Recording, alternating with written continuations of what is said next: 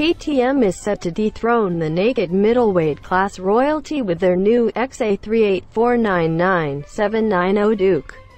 Yamaha and Triumph should be worried. XA0. For years the Yamaha MT-07 has been the go-to choice for riders looking for a simple, fun, affordable roadster, and the MT-09 offered more of the same, with extra chillies and sold in its droves. Triumph Street Triple didn't even need an upgrade last year, but it got it anyway, making the 765cc powered machine even more dominant. XA0 KTM will upset the apple cart when the 790 Duke arrives in dealers next month, because it manages to combine the best bits from all of its rivals.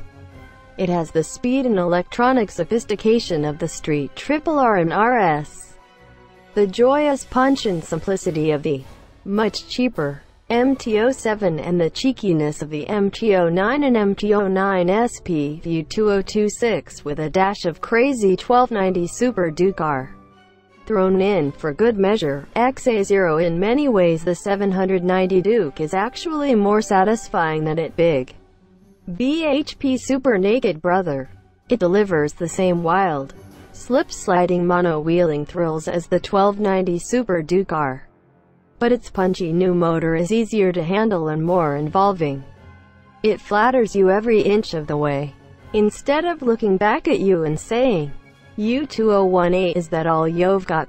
XA0. The 790 Duke is cheaper than the XA38999 MT-09 SP and a XA39100 Street Triple R, and pricier than the value-tastic XA36349 MT-07, XA38199 MT-09 and base model XA38200 Street Triple S.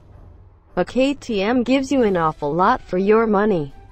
Standard equipment includes electronics not even standard on some Japanese superbikes, let alone middleweight nakeds. Lean-sensitive ABS, traction and engine braking control, an up-down blipper and 4 riding modes: Sport, Street, Rain, Track. There is also a color TFT screen with blue teeth, WP suspension, a steering damper, LED lights, adjustable levers and handlebars, and a steering damper. You also get a machine that's the result of over 500,000 miles of testing by 60 orange-shirted engineers and test riders, including former motorsport legend Jeremy McWilliams. KTM are spoiling us. XA0. In other areas the 790 is built down to a price. WP forks are non-adjustable and you can only twiddle the shock preload.